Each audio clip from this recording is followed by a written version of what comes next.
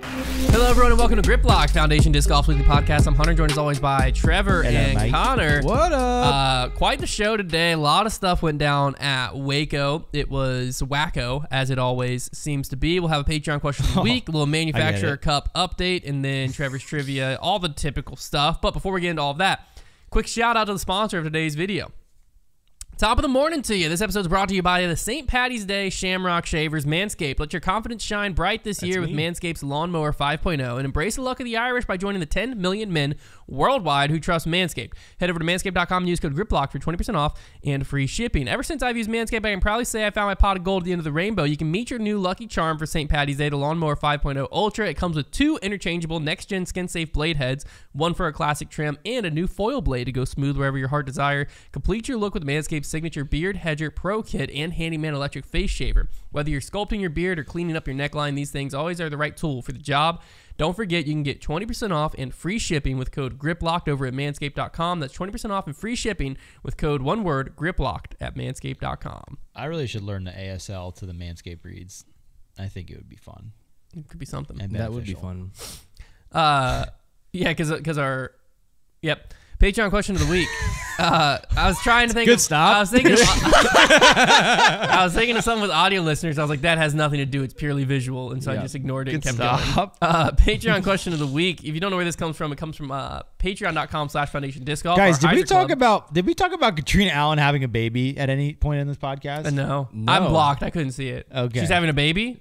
Yeah, I have didn't my know accounts. that. I have my accounts. Yeah. Her and Austin Hannum. She's having a kid. She's due in July. Yeah, mid-season. Wow. Mid-season. When in July? I don't know. Don't know. The same day as your baby. No due. way. Yeah. When is Yuli's baby due? June. Or maybe it's either like a month before or after yours. Okay. Yeah. All right. Not quite. I know, the trifecta, like 3 incredible disc golfers at the same time. You made me full on chuckle on that one, Trev. You're better than Kat right now. Thanks, man. That's one of the Waco I'm not storylines. sure about that. Actually, probably not a Waco storyline. I think that she'd be able to conquest one of the courses that we try to conquest. We did have, course conquest, if you haven't seen it, Konner and I went out and we got... Who's ready for next month? This month. Nobody's happy we about had it. someone came in the store I today. read the comments. They're rough. Someone came in the store on like Friday and they had driven from Michigan just to play our courses, and one of them they were like, I have to go see his Heritage. And he showed up. He's talking to Konner and I, who just played alt shot and shot 10 over through 9 holes out there. And he's like, yeah, I went even par. It was not as hard as I expected it to be. No, it's not. I was like, no, yeah, we try to make that clear. That we get mad cow disease every time we show up. If you hit a tree off your drive, you make bogey. You suck. Yeah, it's so hard. Yeah, but if you pure the drive, you're gonna be just fine.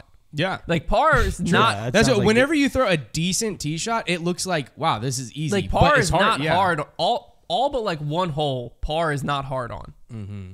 I disagree with that statement.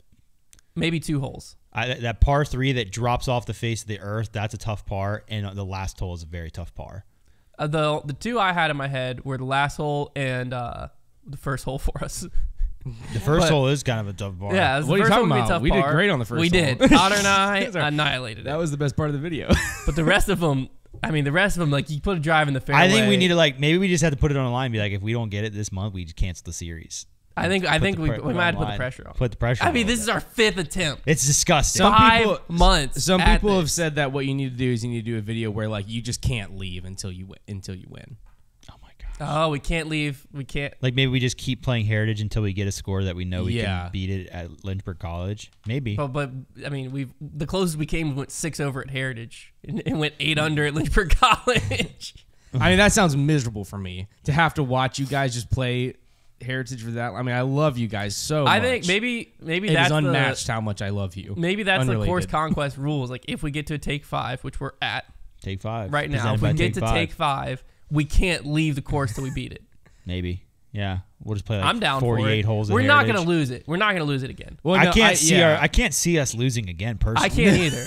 Like I think it's going to be like 70 degrees this week. Yeah, like we're going to show get out up there, loose arm, loosey goosey, baby. We do need to kind of do it this month because everything's coming into bloom, and you don't want to be on either of those courses. And when it's oh my gosh, good point. Next month, both of those courses are going to suck. Next month, both of those courses are going to suck. Oh my gosh, good point. Next month, both of those courses are going to suck. And It's going to be real bad. Falsetto. Yeah, thank you. Hit him with falsetto in 3, 2. So anyways, Patreon question of the week comes from Heiser Club Mailbag, our weekly Q&A podcast. You can join it at patreon.com/Foundation Disc Golf. I felt bad for all of you Heiser Club members because everyone thought you were back. Everyone thought you were there. Suckers! So half the questions were specifically directed to you. I've we been just there. had to skip. Well, And be like, he'll be back next week, guys. So one of these, though, they made us do a snake draft for this, which was not as fun with just 2 people. yeah, snake draft with 2 people is just So stupid. I brought it back here so that we could It's a have snail draft. yeah, quick, fun hypothetical. You have to draft a doubles team for an upcoming pro best shot tournament. Tournament will be 2 rounds. Round 1 at Maple Hill, round 2 at Idlewild. So do a fantasy draft. Youngest person picks first. Snake draft. So the last person in round 1's first pick in round 2. 2 picks in a row for them. We know how snake draft works. Who's your MPO team and who's your FPO team? This is from Kyle B. So it'll go Trevor, Konner, me. So I can take either an FPO or an MPO player to start? Yeah. Like we're building both teams at the same time? Yeah. Okay. Well, in that case, FPO is going to be a heck of a lot more important. So Yeah, I'm I gonna take Kristen Tatar with the number 1 pick. I got to go first on that one last time. I was like, I can take a combination of like 50 MPO players have a fighting chance, but I'll take Kristen Tatar. Thank you very much. I'm going to go Marweed for the putt game. Interesting. Give My me... my doubles MPO is pretty dope. So like I would just wait. So round 1's Maple Hill, round 2's Idlewild. So I'm going with... Come on, Yeah. dog. All right, I'll go Simon Lizotte, Maple Hill. Okay. He'll shred it. And then give me Evelina Salonen, because in doubles, maybe the pressure's off her putt. Heck yeah, dog. Konner? What's up? I'm going with the Gooseman for my other Gooseman Marweed. Sick team. That's because a team. because Aaron Gossage is really good, but he's not as good at putting. He's not good at all, I would You know? say. Go ahead, Trevor. I'm going to take Missy Gannon. What a goated doubles team that is. Missy Cannon. And then I'm going to take, for an MPO player, I'm going to go ahead and have Mr. Calvin Heimberg, Nice. who is amazing. I'm going to take Haley King for the crushy arm. And then I will take Hannah Blomroos for the chemistry out there. Of course. And Kyle Klein for Idlewild. It's interesting, though, that like now you have 2 people that can't putt on a doubles team. But neither of them will have pressure on their putt. Yes, they will. No. It works for Well, us. one of them will. When we do whenever the Bug first Hero person battle, misses. Bug Hero battle, we're such good putters. Oh, yes, I remember now. Yeah. Yeah, that is a good. It's been so long. That's how we've never lost one of these Yeah, things. it's been so long. That's I 'cause we just forgot. don't miss putt. I forgot Undefeated. we're insane Undefeated. at putting. Yeah. My last and final pick is to get owned. Wait, who is the second MPO guy? That you is said? Owen Scoggins. Kyle Klein. Okay, I'll take Isaac I Robinson. felt like you didn't really care about my pick, Trevor. I'm You not said gonna get lie. owned. Yeah, but it felt like you moved on like while I was still talking. I didn't want to. I just wanted It you felt to like feel you were kind of like throwing a Well, I couldn't take another FPO player. over Connor's Yeah, chair in the back there. Yeah, I'll just like I just didn't feel covering valued. him up. I guess I like I'm not mad at you. I just want you to know how I feel. I didn't feel valued.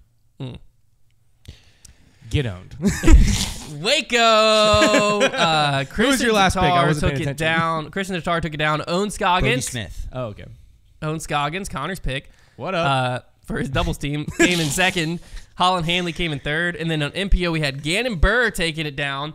Niklas Antila coming in second, as well as Luke Humphreys also coming in second. Let's look at FPO here first. Kristen Tatar picks up right where she left off. Nice. Let me just, if you didn't watch this tournament this weekend, or at least the FPO, Kristen Tatar, after round 2, 6 strokes back of the lead. Okay? Was it that much? It was. I double checked it this morning. Kristen Tatar, Hot damn. after round 3. Which is like not even a big deal. 6 strokes back after round 2. Okay, but you were still thinking 3 strokes around, she'll chip away, she's gonna be just fine. Ball game. She then had a 5-stroke lead after round 3.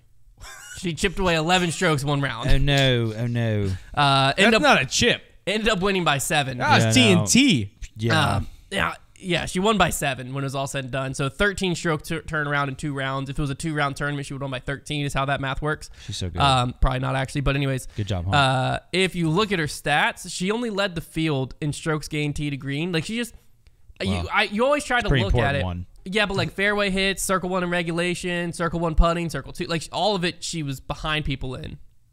Everything else, like there are people who had FPO, higher birdie rates than her, higher like. Tee to green FPO is like It is a crucial one. it's really tee But to she green. only putted 69%.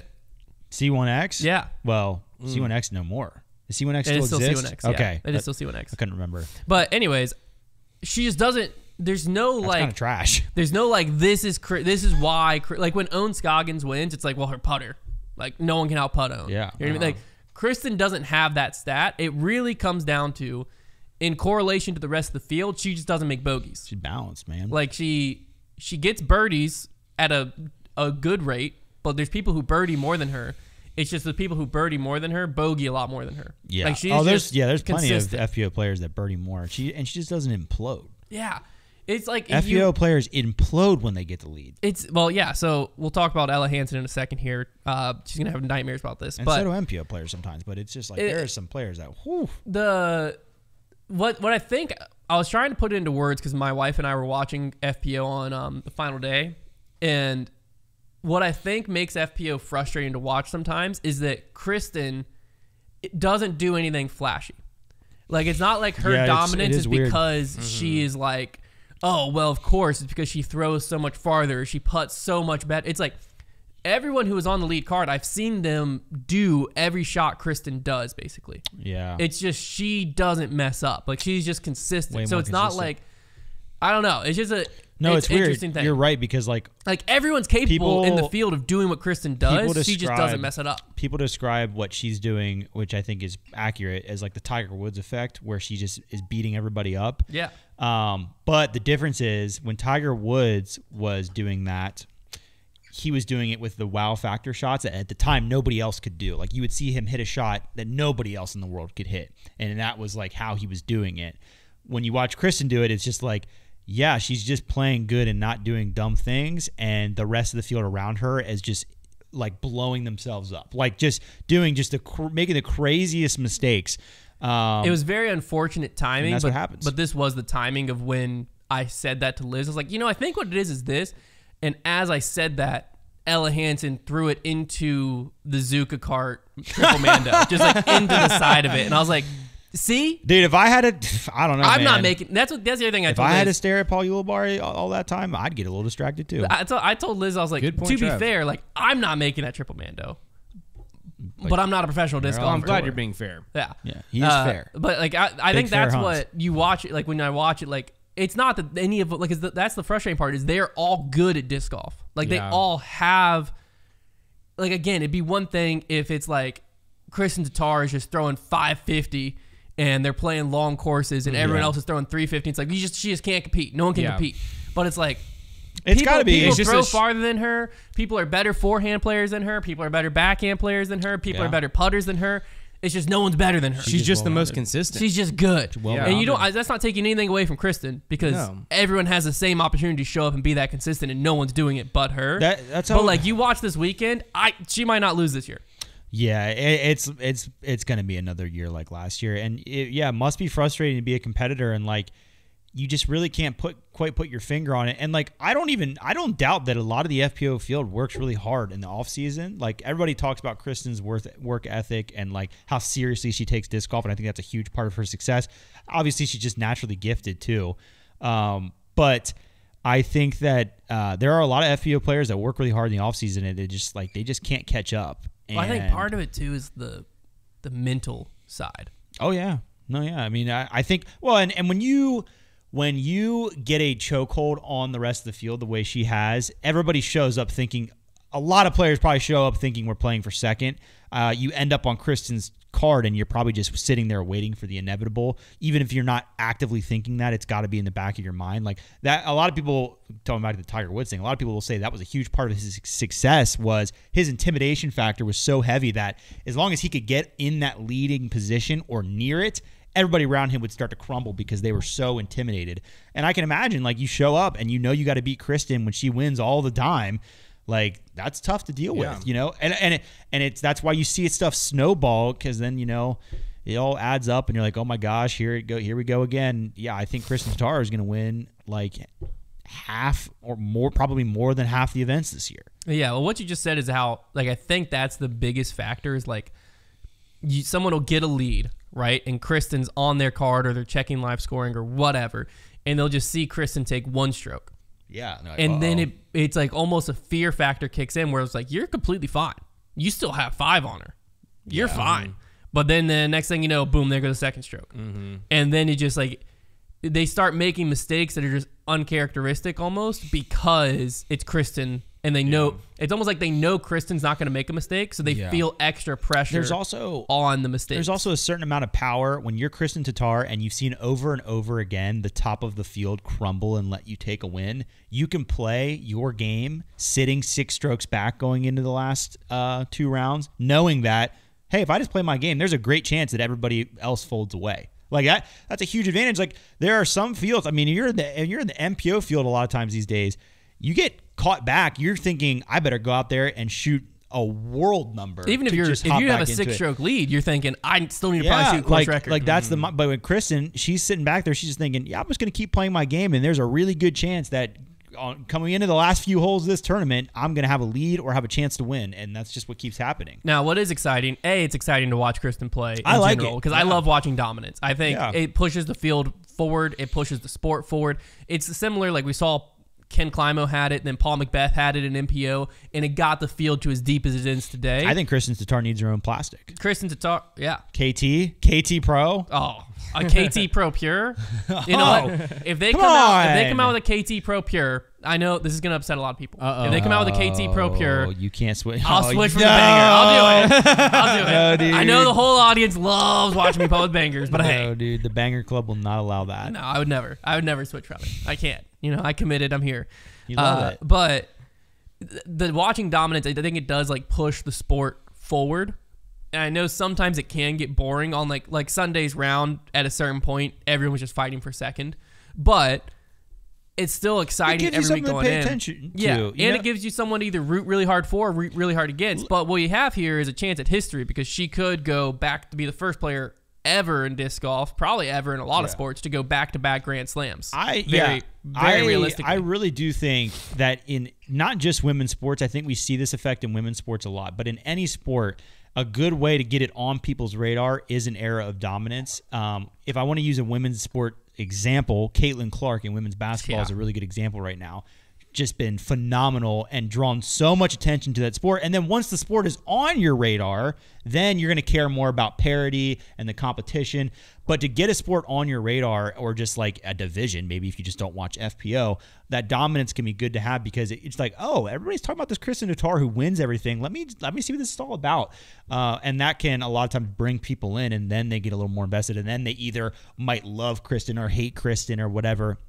And I think that just pushes the sport forward because, that's kind of how it was with Paul and Rick. Like those guys were dominant, and that kind of brings that pushes the sport forward, like you were saying. And then once they're there, then I think they tune in. Oh, yeah. More. It's similar to, we've seen it in pretty much every sport. You had the Golden State Warriors. Yeah. You had the New England Patriots. Now you have the Chiefs, Tiger Woods. It gets people paying attention. Yeah, like you tune in when you see, because like, whether you loved the Patriots or you hated the Patriots, you were watching them.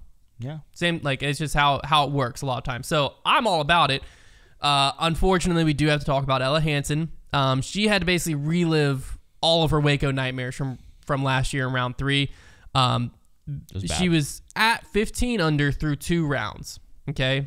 Kristen Tatar won again. She won by 7 with a score of 20 under par. Mm-hmm. So Ella Hansen went 7 under, 8 under. I forget exactly, but she was at 15 under through 2 rounds. She only had to go 5 under more through the next 2 rounds to tie for the win. Obviously, Kristen was cruising on the way home, so who knows what it would have been. But had she just went even for her last 2 rounds, she would have come in solo second. Instead, she fell back to a tie for 6, 12 strokes back of the lead. But the big storyline was she lost 11 strokes to Kristen round 3. At the Beast yet again. That's crazy. It wasn't the same as last year. She did struggle on the final stretch, but I think she only lost 3 strokes in the last 3 holes. I don't remember exactly what it was last year when she fell apart and Kristen took it. But it was a similar storyline where Ella Hansen's in control. She's kind of in the driver's seat, especially, she'd played good at both courses. Finishing at Lake Waco felt like, hey, this is leaning towards Ella Hansen's favor. And it crumbled. It's tough. And correct me if I'm wrong. Is she still yet to win a full Pro Tour? I do believe that is correct. I can double check that. I can't remember if she's won a silver, but well, she might have won a silver. Yeah, I don't count that though. But yeah, I'm just saying like whenever you're a player that's trying to get over the hump, and I'll let you look that up to make sure this statement actually makes sense. But if that is the case, because I don't remember her winning a full Pro Tour. She won silver, silver. the Discmania Open. Yeah. So in any case, and that was in Canada where like nobody was. No, was that in Canada? Or that was the one before Worlds, or right after Worlds. She beat Deanne Carey, Juliana Korver. Yeah. But people I haven't heard. So in any case, whenever you're trying to win that first like full event, that full Pro Tour, and you're trying to get over that hump, it is really difficult because you can get a lead like that, and especially in her case because she had this history of last season, kind of giving that up. But she's a really talented player. She has a lot of shots. When her putt is on, it's effective and it's really good. But yeah, you're trying to get over that hump. It can be very difficult. Like Anthony Barella is a classic example. He finally just got over the hump after some huge, like he had so many opportunities to win, and the hardest thing to do in disc golf is win, right? Like it is not really a tangible skill set. We'll talk about Gannon later, but like talk about a guy who has the ability to win events. That there is a lot of players who can throw all the shots, but when it comes time to close out tournaments, that is something that only certain players can do, and you really only can learn it by accomplishing it. And right now, Ella Hansen just hasn't been able to do that. And I think once she can, that'll be a huge help for her career moving forward, like it would for anybody. But, it's just really hard getting that first one, especially when you're dealing with the most dominant FPO player we've ever seen at the moment. That doesn't make it a very friendly environment for such an achievement. Yeah, no, I think Kristen, I think on the broadcast they said for Kristen to break history and be the first ever 1,000 rated FPO player, she needed to average, I think it was 10-13 this weekend. I believe she averaged like 10-10 or something. She went 1,000, 999, 1031, 999. What is she at right now? 998? She's 998 right now. She's probably going to get 999. Again. But let's see. It's rigged. 1,000 plus Big 999. PGA doesn't want it. But, I mean, we're in March, so there's a lot of other tournaments going on this month. Yeah, she averaged 1,007 this tournament. So, who knows? That's just another semi-storyline of, like, another piece of history that Kristen Tatar could break. Now, MPO's got me fired up this year. This field is so freaking talented that going into the weekend, it's near impossible to predict who's going to be where. I was looking at the leaderboard with, like, when Gannon and the leaders were through like 5 holes, I was staring at the leaderboard like, how can I even keep track of all of this? There's like 8 guys at 30 under. It's insane. Like it is so deep.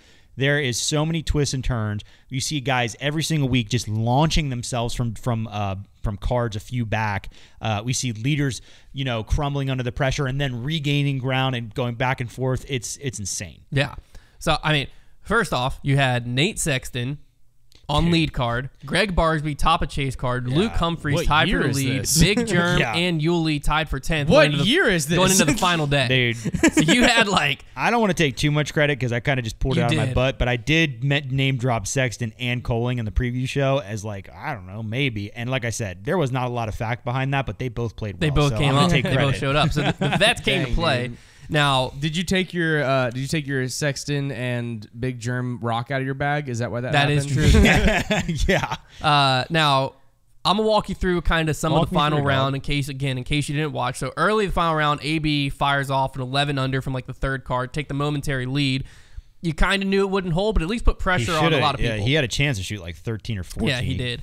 As the round goes on, Niklas was the one who got hot from chase card. He ended up also going 11 under, but he was sitting in the clubhouse at 36 under while the lead card still had a few holes to play. And that was with a crucial bogey on 17. Yeah. So hole 16 comes. Luke Humphreys cashes an absolute huge putt to tie Niklas for the lead and was one clear of Gannon. So he was at 36. Gannon was at 35 under. Hole 17, the lead card star framed from all over the place. It was crazy to watch that putting performance. So that gave Luke the outright lead at 37, and Gannon and Niklas Antelo were tied at 36 going into 18. So a lot of different playoff scenarios were in play coming into 18. Both through good drives. We'll call them good drives result-wise because I think Luke pulled it about 20 feet off his line, but hey, he pured it through that tree gap. And then on the approach shot, I saw some people critiquing Luke for going for the green. How I perceived it was he was trying to lay up. I also perceived it that way. I don't think he was going for the green. It looked like he was trying to lay up to like 100 feet short, so he could just have it easy up and down. I think he had adrenaline going and he pumped it. Yeah, because he didn't land on the back of the green. He landed like middle of the green and skipped kind of towards the back. So I think he was trying to leave it short of the green. That's what I thought. He was out of position. They said Gannon was 460 feet back. Yeah. Which means that Luke Humphreys was even further. And he had a lead. And he threw a hyzer. There's no way that he was trying to go for it. So unfortunately, he ends up, and it had a good shot to roll off the green, but it was one of those that just curled up and stayed OB. Yeah. So he ended up going OB, meaning if Gannon gets up and down for par, Nicklaus, and Luke got up and down for bogey, it'd be a 3-way tie for the win for a playoff. It all was on Gannon's shoes, like you said, 460 feet, crushes this anti-flex up over the trees. Over the tree. It might have been a flex. It was kind of just flat. It was kind of, he just crushed a shot up over the trees, and he was like, I love the hot mic because you could just hear Gannon like, get over it, get over it, get over it, and you watched it sail over. It was electric. Crashes into the tree, skips like 20 feet deep of the hole, and he had a 20-foot putt for the win. Banged it. Luke gave it a good run from like 150 feet out or so. He gave a good like little nose up floaty bid, didn't go in though. So Gannon hits it for his first win of the year, first win with Discmania. I think he actually on his putt down with, I think he putts with links now. Yeah, he's putting the link. PA3 or links. I think on the putt down he said, "This is for Konner Kennedy" in his face as he threw a new Discmania disc in for the win. Yeah, that's sick. I'm glad he was putting with the link. Yeah, I'm almost positive I heard it. The hot mic was a little iffy, but I think that's what he was saying. And his outbreak, his like last thought was like, "Screw you, Konner Kennedy," as he threw it. So I don't know. Like the hot mic was a little iffy there, but the rest of it was sick. Yeah, that's fine. I love that joke. Gannon, though, very impressive final round composure. There was a moment in the middle, I think it was around hole 12-ish, where things got a little rocky and could have fallen apart. Yeah, it starts, there was just, the beginning of his round was going really well, and he was in complete control, because though Nicklaus was playing very hot, it was kind of like, he's not going to really be able to do enough, because Gannon has too many holes in hand. It's not going to happen. But then it starts with him getting a time warning. Okay, that's like when it first gets into his head. He gets a time warning. Then he gets a dead center spit out right as Nicklaus makes birdie by hitting a spectator fence. His disc was skipping like 100 feet OB, hits a spectator fence and bounces back in and then cashes a birdie putt. So you get that ridiculous swing. And then Gannon leaves an upshot wide left that doesn't get any play to go in. It seems like everything is going wrong in his round. He can't hit a line. He's getting so shaken up while Nicklaus is just firing away.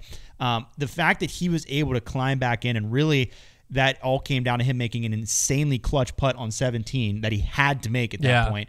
And then 18, that upshot was crazy, because when he threw his drive off the tee, I was kind of like, he's a great flex shot player. They were like 460 feet away. I was like, why didn't he go aggressive there? But I was like, he's played the hole enough times. Like, he knows he has to birdie. And when he threw that line, Gannon throws far, but he's not like a crusher by any means. And when he threw it as high as he did, I was like, oh my goodness, is that going to get there? And sure enough, that thing lands and skips right past the basket. Like, that was a mush. That upshot was absolutely disgusting. It was super clutch. Like, I've said it so many times, like, there are certain players who will start to crumble like that. There's a hot round, like Nicklaus is just absolutely going off, and they're just going to fall apart. The fact that he was able to so late in that round, at just some point you were like, he's got to stop the bleeding. And hole after hole after hole, he was just like bogeys and pars and just couldn't get anything going. He was throwing good drives and messing up shots. Like, everything was going wrong. And so late in the round, literally on hole 17, he's able to make a putt and then make birdie again on 18 to like end up making the win. That's something that a lot of players can't do. It's really hard to lose a lead like that when you were in command. Like, it was his tournament to win. And that's what's so impressive about Gannon Buhr. And he's so young, and he was able to do that. He's just got all the shots. Phenomenal putter. Like, he's still a guy where when he gets into that 40 to 50 foot range, you're like, you just know he's going to make it if he has to. Nicklaus played awesome golf, but man, Gannon Buhr, he is just going to. Gannon is also, his game is just really entertaining to watch. Too. Yeah, just the way that he throws and the shots he throws. he takes unique lines just because of the way he likes to throw those overstable discs. It's always exciting, but man, yeah, he is just something special. Yeah, so it was 9 through hole 13 was kind of that stretch. He went even because he had one birdie on 10 on the par 5. and then 1 bogey on 12 on the par 4. He went even through that stretch, which doesn't sound that detrimental, but if you look at everyone around him, freaking AB went 1, 2, 3, 4, 5, 6 under through those 5. He had an ace. A sick ace. But like everyone else was getting like 4 out of 5 through that stretch or so. So going even, he was losing a lot of strokes to the field during that stretch. Guys were scoring. But then he came back and birdied 4 of the last 5 to close. So he came back on 14 birdie, 15 birdie, 16 very tough birdie to get realistically. I know Nicklaus, AB, and Luke got it, but like not a lot of the field was getting that thing. There was a lot more bogeys than birdies we had. Well, so, Luke had to play it super aggressive to land where he did. A lot of people were just trying to bail left. And he still hit a circle's edge putt outside. It was right outside. It was outside. Yeah, very clutch putt. It was sweet. Yeah. When Luke hit that putt, I thought he was going to win. I thought he won. Yeah. And then he had a nervy hole 17 putt. It was like 15 feet uphill. Yeah. Wasn't nervy for him. Drained Dead it, center. yeah. I was like, that was clutch. It's over. Right after Gannon had made that putt. Yeah. Hole 17 was actually sick. Hole 18 was fine. Hole 18 was. I liked hole 18 because it was a challenging upshot, so I think it was still good. Hole 17 was really good. Like hole 17 was really cool. Like it looked awesome from the tee. It was intimidating. You had like a tough island to stick. There was a lot of, I really enjoyed that course in general. I thought it was fun to watch, and I actually thought 17 and 18, are they as good as the Beast 17, 18? Probably not. Like those are just, the Beast has 18's. I think. Hear me out here. Okay. I think this hole 18's better. It just doesn't look as nice. It just doesn't look as nice. I would agree with you. I think it played out really well. But yeah, the looks, like it's very iconic at the Beast. But yeah, I thought the course, I thought it was really, really cool the way it ended.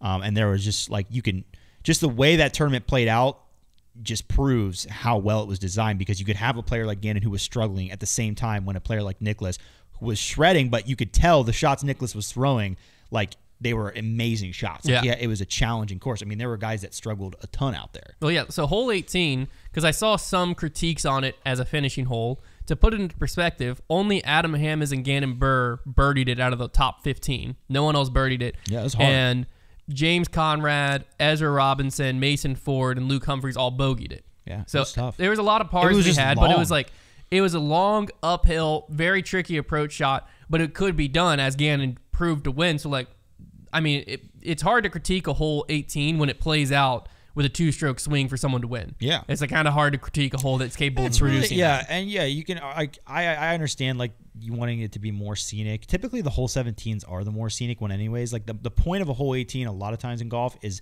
less about how scenic it is and more about, yeah, you want to be able to accommodate spectators for sure, but just having separation opportunity. Yeah. That's what's important. So I think having a par 4 or 5 for hole 18 is good. I think this one was great because you had options on both shots. You were going to have a choice on the tee, aggressive or safe, and then you're going to have a choice on the upshot. And it gave us a scenario where Gannon technically had a choice. Like, he didn't have to go for it. You know, he could have laid up, but decided to throw the hero shot and put it into his own hands and won with that shot. And he could have gone for that shot, landed OB, and we're back in a different place. So. Yeah, because where he was at, had he laid up and then, you know, taken his par, it would have been a 3-way playoff. Yeah. So it wasn't like the layup doesn't lose him the tournament. Yeah. The layup is, I think I can win in a playoff. And but he decided to take it into his own and hands. 16, 17, 18, which would have been the playoff rotation, would have been a sick playoff. Yeah, it would have been challenging holes right there. Because in my head, when he threw his tee shot, I think that because the commentary team, like you had said, was kind of surprised that he didn't go more aggressive.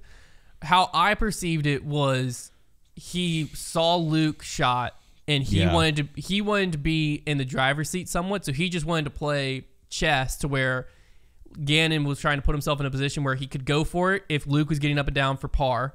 He could go for it, or he could lay up for par if he was in a spot where Luke bogeyed. He gave him decisions. No, it's valid. If he went aggressive and messed up the tee shot, he doesn't have decisions. Yeah, no, that's valid. And obviously, he knew getting to the top of the hill, which was a pretty easy shot to throw.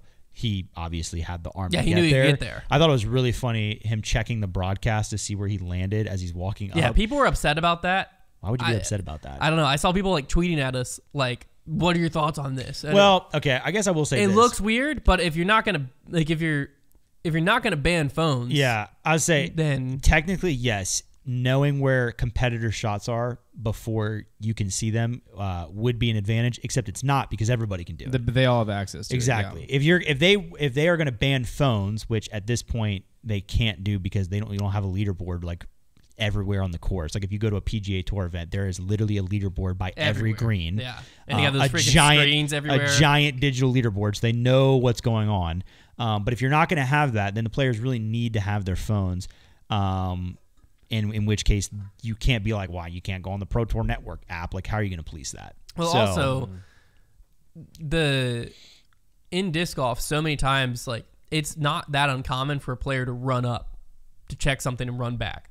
True. So, like, what's stopping them from like running up and seeing where someone's? I mean, on the tee shot, that'd be weird, but I didn't really see anyone do it. Gannon was just checking where his how close his punt was for the win. And he also the shot was already done. Yeah, so he also really wasn't doing it for any kind of advantage. You can tell he was just antsy and wanted to see how far he just wanted to know how far of a putt him. It wasn't going to change his strategy at all. Yeah, like he had already thrown the shot. Yeah, it wasn't like we'd probably be talking about it more if somebody was doing it and got an advantage from it. We'd probably be like, that might be something to consider. It would be a lot interesting if Luke had thrown his shot and Gannon was watching where his shot landed to decide how aggressive he was taking his next shot. Like that's a completely different scenario, but like.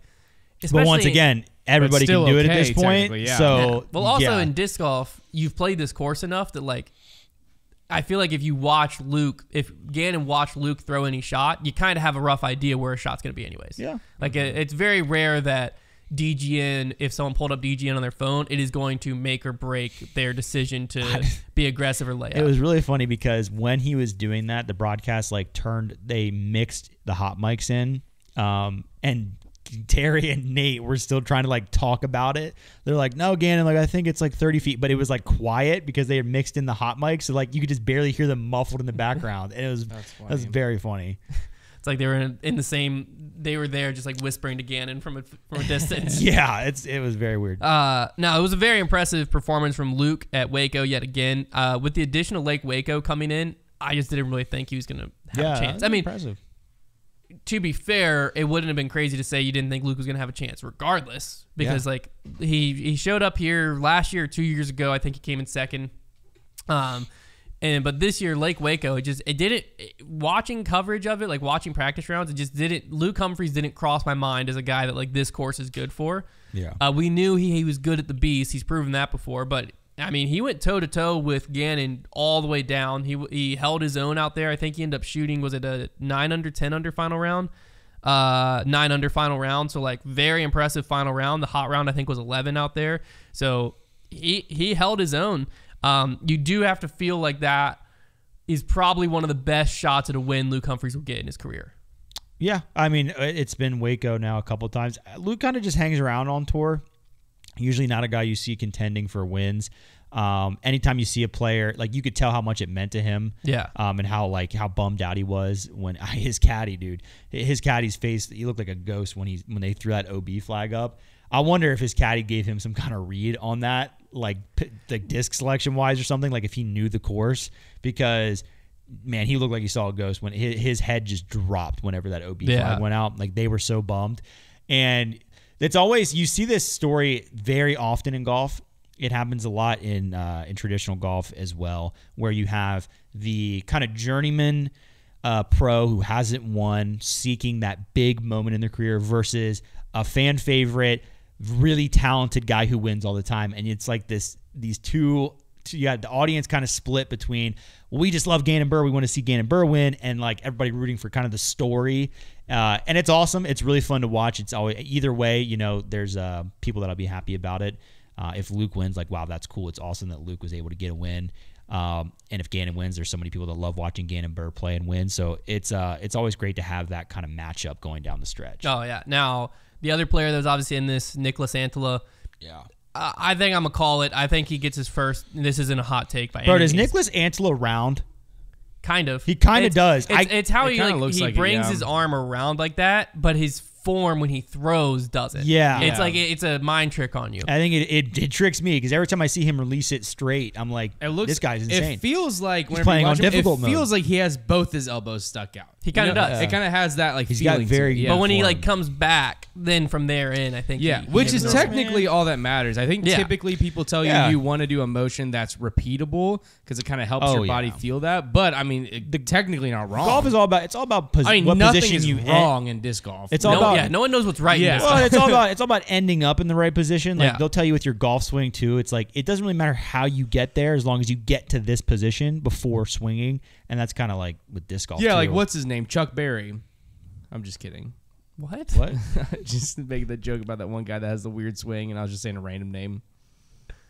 All right. That didn't make any sense. Chuck Berry? Who are you even trying to say? Are you talking about Charles Barkley? Yes. There you go. That was the joke was I just said another random name that sounded Charles Barkley's similar. not even a professional golfer. I know. He does have a weird swing. He does though. have a weird I swing. thought if I said the guy with the weird swing, you guys would just catch on. That was but a I stretch. wrong. That was a something. stretch. But I did catch on eventually. So That is, man, Connor. I think we should have like a Connor timeout where if he makes a joke like that, we have to like get him to explain that there's like It's like it happens something every has to once in a happen. while. Yeah. My brain is rarely is somebody else's brain where my brain is. But anyways, I don't think it's a hot take to say he's going to get his first Pro Tour win this year. That's my opinion. That's my take. I'm not going to go as far as with Cole Redolin where I predicted the month it was going to happen in. But I'm willing to take a bet if anyone wants to bet against it. He's super. Connor, Chick-fil-A on it? Nicholas, man, when he's on, he is as good as anybody. Yeah. He just hasn't quite been as consistent as you'd like to see. But I would love to see Nicholas Antela more establish himself as a consistent top 10 guy who's always challenging because he's very fun to watch. Super good and has a really awesome technical game. Now, AB, obviously the final round propelled him up the leaderboard a little bit, but yet another very impressive performance. He finished in a tie for fourth with Mason Ford, who also had a great weekend out there. Are we ready to label AB as the guy to beat this year yet, or do we need to see this a few more weeks? Oh, no, not the guy to beat, but I think he's going to be around this year. I think that's easy to say at this point. I kind of whether he won or not, I expected him to be around the top of the leaderboard all year just because he kind of was last year for a good portion of the season. He made a lot of cameos towards the top of the leaderboard. I think he's going to be very dangerous this year. I don't know if he's going to be, other than Calvin Heimberg, nobody just goes week to week. That's just not a thing that happens. And that hasn't even happened for him so far this year. But I do expect that he is going to be a guy that we see consistently contending for wins this year. I think he'll get at least one more. I think he probably gets one more. I'll say that. All right, I like that. Yeah, I think this week kind of just proved that he's going to hang around. No, yeah, he's very good. Now, Calvin Heimberg, big storyline, broke. DNF. He DNF'd. Well, he's never played. Well, so yeah, he dropped, DNS, did not start. Yeah, he dropped from the tournament beforehand. He said, unfortunately, I'll not be playing the first DGPT Plus event at Waco this weekend. I've decided to sit this weekend out due to a lingering elbow injury. Connor. Oh, what up? Did he throw more than 5 forehands? I don't know. Dude, I'll tell you right now, if Calvin Heimberg goes down with an elbow injury, I might stop watching disc golf, man. All these injuries, it's disgusting. Yeah, The words lingering and elbow in front of injury is basically the scariest thing you can hear in any kind of arm-related sport. It's like, this is the end. It's basically death, murder, kill. It's not good. We've seen this lingering coming up with, we have Paul still kind of questionable performance-wise with his shoulder It's injury. a hospital out We there. have Eagle McMahon recovering from surgery from an elbow. We had Simon Lizotte with an injury. Now we have Calvin Heimberg, and obviously Ricky with lines. But a lot of the use injuries, right, where it's coming from either overuse or something weird happening with the form. How are we not seeing more of this in the past? Is it just because courses are getting longer? Yeah, I think, yes. And then B, Totally is. I'm hoping this is a wake-up call. I'm not saying that these guys aren't doing this, but I'm hoping it's a wake-up call for the rest of the field of as much disc golf as I'm going to play in the off season, I need to be spending an equal amount of time with personal trainer, physical therapist, something. They got to start figuring it out. treating Kristen themselves Tatar, like I forgot, athletes. also had the elbow injury and surgery. Well, here's the thing about the injuries. We've talked a lot about players in this technology era where like we might get more data on throwing, like how that's going to change the way they play. One thing that a lot of players are going to start having to consider is how can they throw to preserve their body? Like rather than how can I throw to gain more distance? They're going to start thinking about what am I doing? And we've seen Simon kind of do that in the past. But like, what am I going to do with my game and my throwing motion to protect my body? Because that's something in baseball that's a very big trend with pitchers is like changing the way that they throw. Sometimes you'll see pitchers completely change to like a submarine style just because they had elbow issues in the past. I think that is going to become a trend because like there are just some guys who have form that is probably just harder on their elbow. The elbow is that key joint that just gets crushed. And you said it, the courses are longer. They play every single day, and every time they get to one of these tour stops, they're faced with just long throw after long throw after long throw. It's different than it used to be. It's not like they're showing up these par 3 courses and chipping 300-foot hyzers anymore. They're just laying out bomb drives everywhere.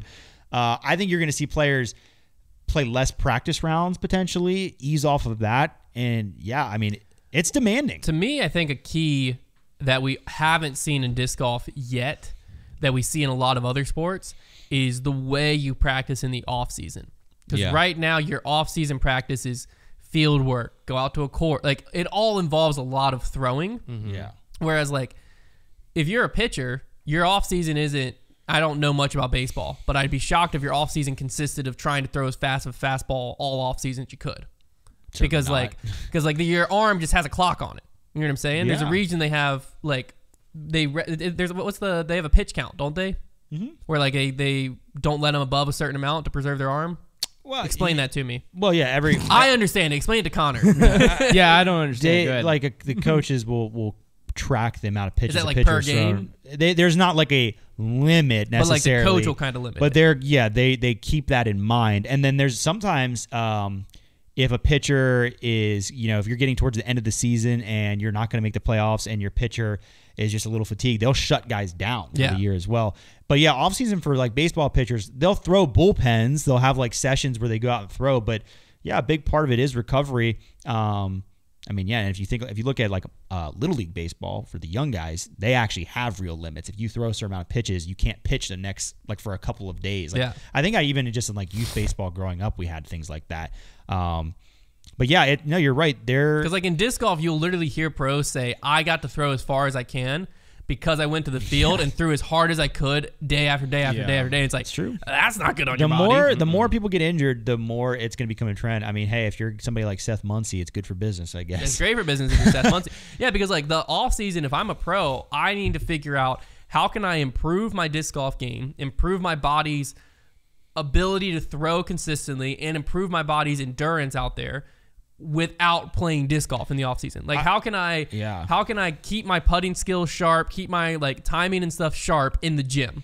Like how can I do that off the course where it's I'm not getting injured with these like movements, very like I'm strengthening everything through it so that when the tour comes, I have like a month of ramp back up to throwing and then I'm ready to rock and roll for the tour. It's totally like the intentionality of it. Like I think it's just the difference between, and there's probably already pros that do this. I'm not saying there isn't. No, absolutely. It's totally the idea of just like I'm gonna have these many days this week where I only do short game stuff.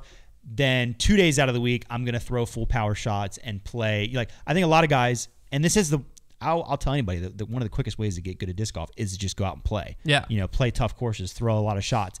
But I think a lot of guys, that's kind of their routine. And certainly throughout the season, that's the routine because they just show up to the next course. They're playing another practice round. And practice rounds is the way to learn the course. So they throw 5 or 6 tee shots. Exactly. That is so demanding on your arm. And yeah, I think you're going to probably have to see more guys and girls be more intentional with like, okay, I'm only going to throw full power on these days. Like I'm going to try to save what I've got in the tank a little more because we kind of always thought disc golfers were invincible, but these last few years have shown us that they are not. And a lot of our big players are getting hurt, which kind of tells you that the ones that practice the most are getting hurt. They're having to push themselves harder and harder and harder because the field is getting harder and harder and harder. It's true. So they're having to throw crazier shots. They're having to throw further. Yeah. No, it's definitely a storyline to pay attention to just because. And it just stinks. Like imagine if Gannon Buhr next tournament picks up an injury and he's out for like 3 months. Like that just is a bummer. Yeah.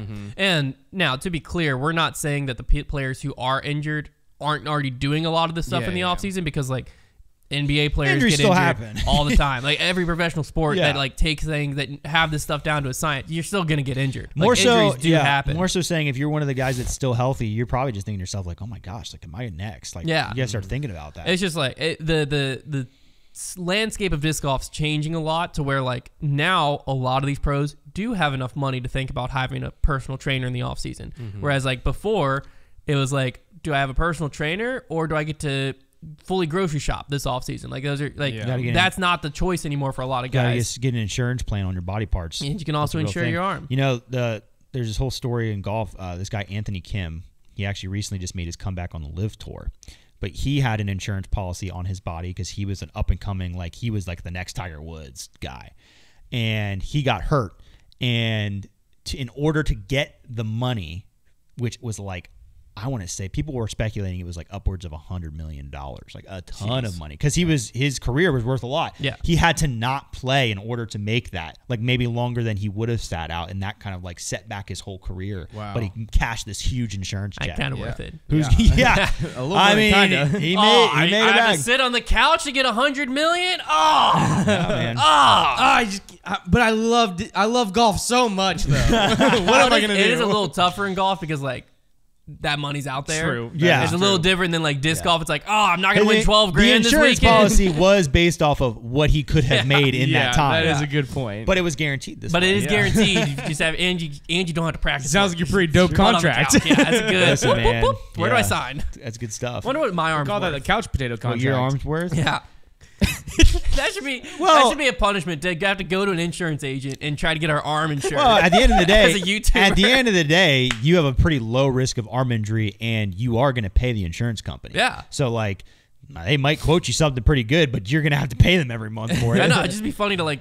I could argue. Go sit down with an insurance agent and. I don't know if anybody would sell me this policy, but I could totally argue that like a very heavy portion of my yearly salary at this company is dependent on my right arm being able to function. It is all dependent on your performance on the course. Like I've got. Well, I'm just saying, like if you suck, we will not make content. If Hunter cut my pay a lot last week. Like After I saw what happened in Course Conquest, I was like, Connor, man. If I broke my right arm, like it would suck. I'm so glad I'm not a professional disc golfer. That'd be so Imagine having to be good at disc golf to make money, man. Well, the thing is that I actually went to an insurance agent. I was like, I'd like to insure my right arm. And he's like, we can't do that because we saw the Mythbusters video. And we know if your right arm goes, you're better with your left. It's true. Yeah. It's true.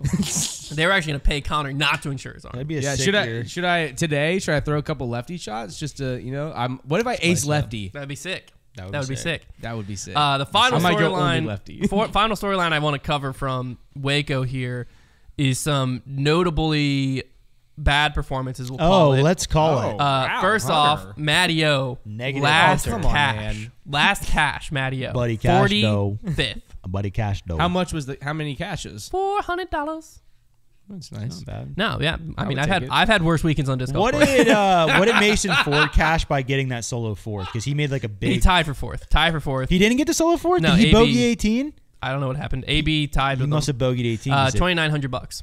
That's good. That's good deal. You got me good there, Hunter. I don't know why. I've then done worse on a disc golf course. Missing the cut. We have Isaac Robinson.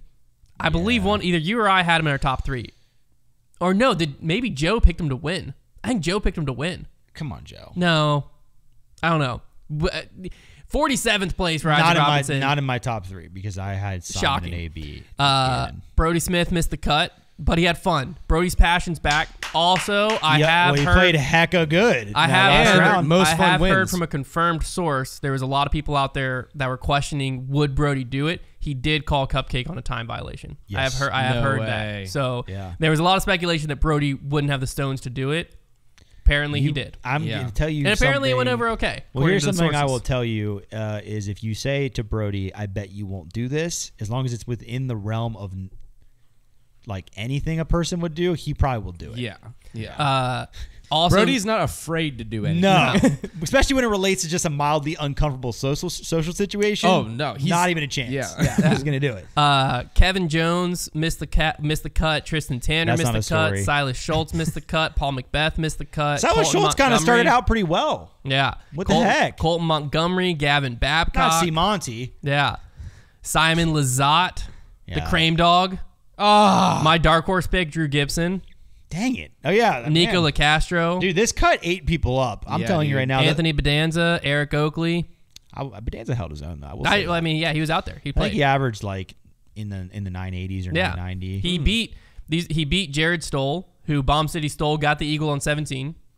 I'm reading the list below him. Who else he beat? GT Hancock, Carter Aarons, Max Redding, Aiden Carter Scott, Micah Groff, Aiden Scott is Austin Hannum. 3rd on the Scott Smith list. Did you see?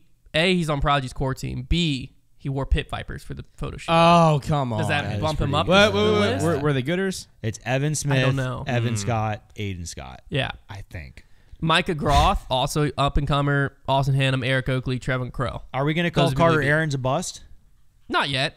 Okay, we'll give him one more week. Sure. I think that's funny. Let's just put him on notice. Oh, Evan Scott, 83rd. no reason. Was he the worst, the second best? No, Evan Smith did better. He came in like 40th. Evan Smith's the best, Evan. Yes, and he's the best ever. 47th. He came in. Is Brody Smith on your Smith How did Scott Aiden list? Scott make your Evan list? Okay. Huh? Because it's Evan Smith, Evan Scott, Aiden Scott. So it's the Evan Scott list. It's a list of Evans. All basically the same. I think we just yeah. It's Evans and Scotts. It's very Chuck Berry, Charles Barkley. It's kind of like when they do Blake of the Year. And That's what I was going to say. It's just Evans. Brooks. Yeah, it's just Evans. Yeah. All right. And last but certainly not least, to wrap up the show before we get into Trevor's trivia. Well, to wrap up the Waco show. I was about to say, I'm wrapping up the show this week. You are. That's You are, fun. actually. Yeah, well, it is not fun. technically silent Selection, you know, but yeah. we have the Manufacturer Cup update. Let's go. Do we have a website? No. He emailed it to me. First off, he corrected everything that he had the sponsorships incorrect. I haven't seen this yet. This is very cool. He had the sponsorships incorrect previously on a few players. So thank y'all for letting us know in the comments. So he corrected that. But come on, Ed. Discmania had the most players in the top 10 this week with four players coming to the top 10. They also had the highest weekly score coming in at 46.5, driven by the entire quote-unquote Sky team being in the top 10 for both events 2024. Yeah, dude, because Kyle Klein was going off too. Yeah. Dog. Innova scored their first points of the season, getting them on the board with, funny enough, Barsby and Sexton leading the charge of that. Joel Freeman also got in there. That's a retirement home. MVP, DGA, and Lone Star still have 0 points right now at this point in the season. But Discmania takes the lead this week. Now they have 69.5 points on the season. Discraft's in second at 60 points. Prodigy's in third at 26.5. That's your top three. Discmania was led by Gannon Buhr, earning 25 points in first. Nicholas Antela getting 16.5 with his tied for second. Then you had Kyle Klein scoring 4 points. And I forget who came in 10th. There's 5 people tied for 10th, but someone for Discmania earning 1 point there. Discmania, team to beat right now at nearing 70 points through 2 events. Discraft and Discmania. Oh, it's Casey White. Casey White is top. That's it. Yeah. Discmania and Discraft have a Casey. chokehold on. Now this is MPO only. They have a chokehold on the rest of the field right now. About a 35-point drop off to Prodigy coming in next. So we'll see how the rest of the Prodigy can climb back in there. MVP. You get Simon and Eagle going to the right event. They're gonna need like them to get a bunch of wins. They're already 70 points behind right now. It's gonna take quite a bit to climb back in. Discraft is like the preseason favorite. They were. So for Yeah. Discmania to have a Upset. 9.5 point lead on them through 2 events is definitely impressive. But Upset. all right, time for the fan favorite segment, Trevor's Trivia. What up, Hit him dogs? with the Trev. Okay, I got something kind of fun. I think this time. A phone? Connor, timeout. No, Trevor laughed. There wasn't silence following. I basically have. Maybe that'll be here- your timeout. If you say a bad joke, we just go quiet for 5 seconds. That's the worst. That's actually the worst. I have a list here of the top 50 best-selling discs since this is fun. March of 2023, and this is from, I'm just going to say, a very large retailer. That's all I'm going to say. You pulled it off our site. No, not off of our site. That's why I didn't name drop it. But I'm just saying, just know that this is a pretty good data sample because it's from a very large retailer. Okay. This is from March of last year. From March of last year on to up to now. So year. So yeah, basically the last A year. year of data. Okay. And so the way this game works is you each get 5 guesses to just guess anyone on the list, and you just get 1 point if it's on the list. You get no points if it's on. You're going to go back and forth and see who can win. This is the top 50, This is the 50 best selling. and you just get a point if it's on the list. That's right. Oh, okay. And we go back and forth for how many guesses? Sorry? 5 each. I was trying to come up with my math of what guesses I want to do. Okay. 5 each. Okay. And I think some of this list is predictable. Some of it is not at all. Yeah. Connor, you want to go scared. first or second? Yeah, I'll go first. I want to. Yeah. Okay. Go ahead. I'll go. Now, what is most popular? Does that mean the most sold? Yeah. That makes Best what I'm selling. about to say. I'm going to go with a zone. A zone is on the list. Buzz. A buzz is also on the list. This is sketchy because I know not everybody got a ton of them. I'll go Hex. Hex is on the list. Destroyer. Destroyer is also on the list too. Okay. I'm going to go. Man, I'm going to change it. We're going to go 10 guesses each because Oh, I think 5 could gosh. be too easy. 10 is We're a gonna lot. go 10 each. 10 is a lot. Okay, I will go with So 5's too easy. 10 will be hard. 2 to 2 so far. May I ask a question that could be pertinent to both of us? Yeah. Does it separate out if a player does like a signature run or anything? No. And so they're all just Yeah, that's All what I these was gonna molds are say. stock. okay. Every single mold on here is. If a disc is. Yeah, I'll say this because there's multiple. If a disc is stock but technically a part of a player line, then that still counts. Yeah, But okay. they're stock. They're not like a That's- special yeah. run of a disc. But that's what I'm asking about special runs. No special runs on here. There's no special Okay. runs. I'm going to go with a Luna. A Luna is on the list. 3 to 2. My brain's falling apart now, though. I forgot what frisbees are. AVR. AVR is on the list. 3 to 3. Okay. Woohoo. I'll go with a Firebird. Firebird is on the list. 4 to 3. Gosh. Woo! I'll go Zeus.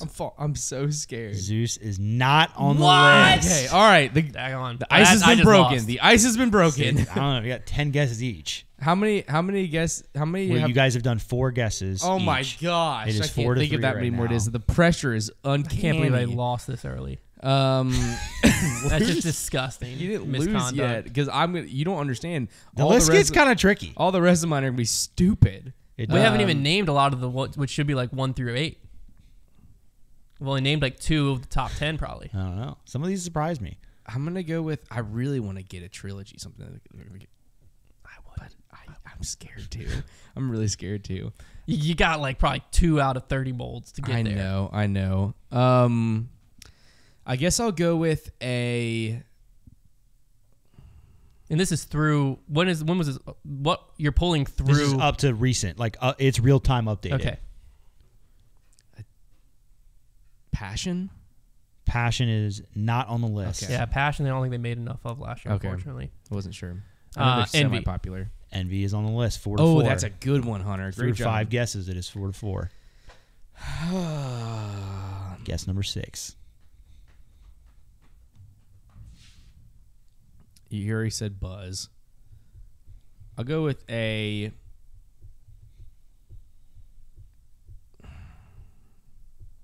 Toro? Toro is not on the Yeah, list. I didn't think so. Decent Rock. guess. Rock is not on the Yeah, list. I was scared. I didn't want to be hurt by that one. That's why I didn't Well, I just say it. normally Destroyer is like the second on these lists. So Through very surprising that it's not on this list. Yeah, Through that 6 is crazy. guesses, still 4 to 4. 4 Um, guesses each. that was my 5th okay, guess. I'm just started thinking Not of like counting. what's in a lot of people's bags. What's in a lot of people's bags? I'm Because just it's gonna, 4 to 3, and then you tied up at 4 to 4, and then you just guessed again. I'm just gonna throw Raider out there. Raider is not on the list. Yeah, I figured. At this point, I just What gotta are my guesses? Say plastic. Okay, well, last year the Royal line came out, but I don't know if anyone had enough of it because that's what I was they just came thinking out with it too. once and then like it. I don't think the Raptor's been guessed. I'm gonna go Raptor. Raptor is not on the list. Daggum. On to guess number 7. Can I go with a? Still 4 Would to that 4. include a Captain's Raptor? Well, they're different molds. So I'm gonna say Captain's Raptor. Not on the list. I felt like maybe just like the push of them. I don't know. No, that was a good guess. The tough part is MVP would cover this list. I know. if their inventory, but it depends on who it was. Because depending on the manufacturer or depending on the retailer, some retailers did have enough MVP for this to cover the list. But like even then though.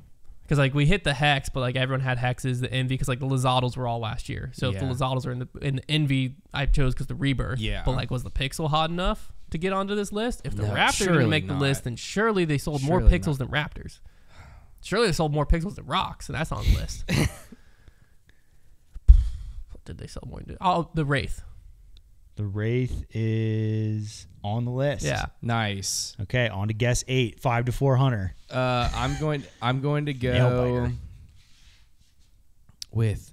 Just a starter. I'm going to go Leopard. Leopard is on the list. Okay. 5 to 5. I want the Valkyrie.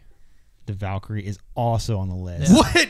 I think I know which retailer. 6 to this is. 5, and we are on to guess 9. 2 more guesses each. 6 to 5 Hunter. Then I will go with the. Let's keep in that realm, but what else? What else is there for me though? I'm gonna go with a Nuke. Nuke is not on Dang the it! list, so Hunter can win if he gets one right here. Give me the Venom. The Venom is not on the Oh, it came out All right. last year. It was really popular with us. list. I thought it might have been got, our popular. you got last a guess? chance. This is your last guess. You got a chance here to tie it up. This is nail biter. Goodness. Okay, I'm gonna go Vulture. Vulture is not on the list. Yeah. And then I'll go. I'm very surprised. That, Yeah, I can't that wait you to hear guys the ones that we name didn't a get. certain disc. It's like it was the top seller. I'm pretty sure. Oh, last year. Yeah. Zone OS. No, Well, was that on the list? I have one more guess. that's not on the list. The Zone OS wasn't on the Still list. one. It came out last year, didn't it? The So it's one, definitely an the one that Innova-heavy I'm very surprised. It is retailer. pretty Innova heavy, but none of you said the glitch. I think that was the top seller. Oh, okay. Again, MVP you don't know how there- much inventory someone has. Well, I said it was a very large retailer, which I think you probably could insinuate who I was talking about.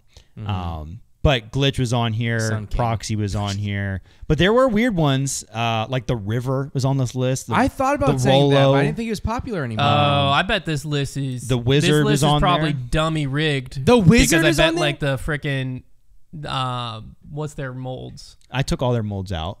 but then you don't have 50. Well, yeah, there was a few of their molds. Yeah, but because they're dummy high.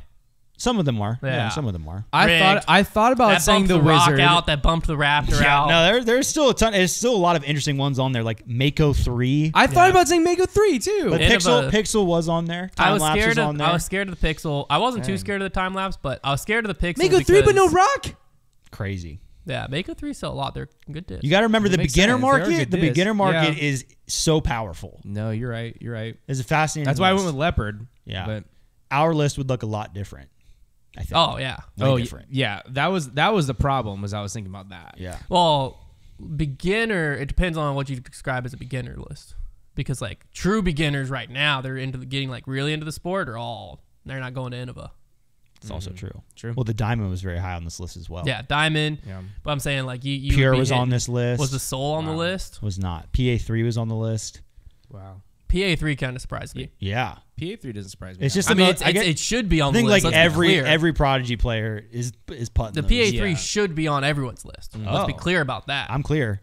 Clareton. Doesn't mean it doesn't Not a surprise sponsor. you. Clarity. All right, let's get the style selection going. I already have my choice. May I go? Yeah. Mine is a Clash Frisbees Ginger. Nice. Good Thank you. guess. I am going to go with a Ballista Pro. I want the Psychic from Elevation. Wow. I don't know. I think it could I'm be something. scared every time. It was a Robbie C pig. Oh my It's a gosh! pig. Of course Pig. it was. Oink oink, dude. Is Oink. that a pig or an owl? That's a good point. Good point. That's a good point. Good point. Too bad none of us guessed owl. Well, Why that's does kinda anyone close make to an it. owl? Is that a disc? We should make an owl. Who makes the I owl? could find out. PJ approved. Who makes the owl? It's probably one of those companies that has all the animal are themed you? discs. Isn't there? Isn't there a company that has like all animal themed ones? Let's see. Owl. Does it Innova. exist? That's Does a it? Innova. Oh, no. You've got the Great Horned Owl from Daredevil discs, and then there's the Howler and the Growler and the Prowler, but no owl. No I'm owl. gonna make a company can called call me Owl. Dog. I'm gonna make a company called Dog Discs, and you're gonna have like Dirty the Dog poodle. discs. Like they're all like just like dog. The mutt. names. This is the Burna doodle. Nice. They're all doodles. They're all doodles. Doodle disc off. All right. Well, by the time you guys are Doodle listening disc to off this too. episode, Yeah, I'll probably well, still be so attempting. tired. You just aced hole 3 within the last few hours, Connor. I did? Of people listening to this. Okay. How do you feel right now? I just feel great. I feel a little cold. Well, how is chilly. acing hole 3? Because we haven't done the challenge yet, obviously. How is acing hole 3 going to make you feel? Acing hole 3 is going to make me. I don't see. Here's the thing. Uh-oh. I'm gonna celebrate a lot, but like also at the same time, it's not hard, so I can't tell how it's gonna make me feel. You've tried for 10 hours. Can you say it's not hard? It's hard for you. Yeah, it's not. That can't makes you feel worse. if you've tried something for over 10 hours and you haven't done it, you can't say it's not hard. Have you ever heard It's of not the hard, rule of though. 100 hours says that if you do something for 100 hours in a year, you're better than 95% of the world at So that you'll thing. be an expert So if you- at not acing hole 3. If you get to 100 hours, yeah, that's what I'm saying. You'll be I know better. exactly how not to do it. No, with 100 zones, you're finally gonna be throwing the hyzer line into the straight. I feel good about it. No, the Yeah, fact dude, that I have that 30-mile-an-hour wind's gonna come off there and take it all the way to the other side of the wind's gonna park, be tough. dude. But the fact that You're I trying can to throw throw flag the shots at same it. disc over and over again instead of having to throw Yeah. a zone Yeah. and then a whammo fairway driver and then It's gonna be like much yeah. easier. I'm not much even. easier. I think 10 minutes. I'm coming up with Oh. contingency plans of like how do we make this stream still worth watching? Yeah, 'Cause it's probably Connor's gonna be get it- boring. 'cause Connor's gonna get it in the first like 20 tries. Well, I'm gonna throw one set all lefty. No, I'm just kidding. My It'd be plan sick. is, But I'll throw a couple You're lefty. probably gonna ace it within the first hour. Is Okay. what I'm thinking. And so then Trevor and I will have to ace it too. Oh, That's what I'm thinking. Is if Dang. you ace it where the stream hasn't been going on for long enough, we'll just all three have to ace it. Like if we've only been live for like 20 minutes and you ace it, yeah. we can't just end the I'd say stream. if it lasts an hour, that's fair. But if And, it's like, if it gets over an hour, yeah, we're golden. If it's like, oh, we're only a half hour in. That's what I'm saying. If it like just started, we might be here until 8 o'clock tonight. Never know. No, I got plans to work on my truck after work, so like I got to be done at 3. You know. I did title the thing. Connor will ace hole 3. Yeah, I know. I will ace it. You're I'm just gonna going ace to. it before 3 o'clock. Yeah, no, absolutely. In my head, we're back here before. Like we might still be able to film this afternoon. Yeah. That's where Wow. my head's at. Dang. Yeah, I think For you're gonna sure, get it easy. dude. So, oh well, hey, hopefully you tuned in. And if we're still live right now, you know we're all crazy. If you still see a little live button next to Foundation, go give Connor some encouragement. Thank Tune you. in and Connor's like passed out. I might be.